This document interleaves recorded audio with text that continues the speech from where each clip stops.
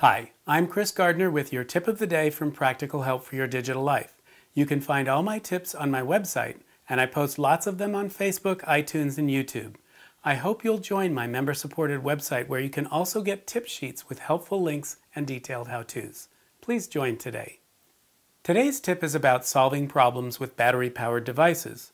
Smartphones, cordless telephones, electric shavers, remote controls, garage door opener clickers. We're surrounded by tons of little devices and they all run on batteries. So here's a simple but often overlooked tip on what to do when they don't work very well. Just change the battery. Likely when you got a new device with standard batteries, they're the cheapest kind. So you want to replace those. Some of them use rechargeable batteries, but in both cases, your batteries have a limited lifespan in terms of how long they'll last or how many times you can drain them down and charge them back up. For rechargeables, you can usually get 2 to 3 years of normal use, but this can vary widely. Most times, after a couple years of regular use, you'll find they don't hold as much juice and they don't last as long before they need recharging.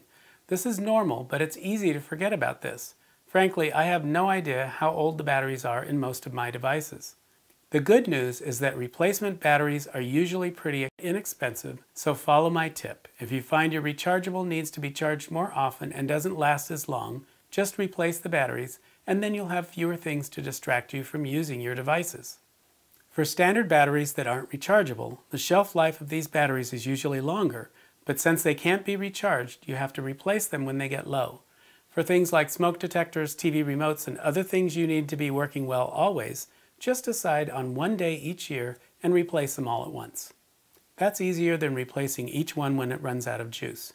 Murphy's Law says that your battery will fail just when you need it to work most, and also when you don't happen to have replacements lying around.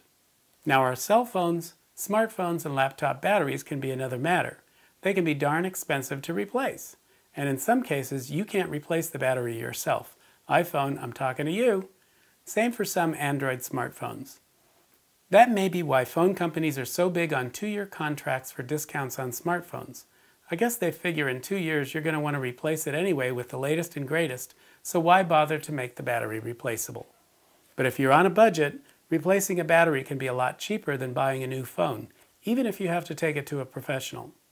But for the most part, batteries for your small devices are quite inexpensive, so just replace them when they don't perform as well as they used to. As always, my members can grab my printable tip sheet and get more detail and links to resources I've mentioned here. And if you find my tips useful, please share them with your friends. Clicking the like button is great also. And don't forget to become a member of Practical Help for Your Digital Life. Thanks for watching.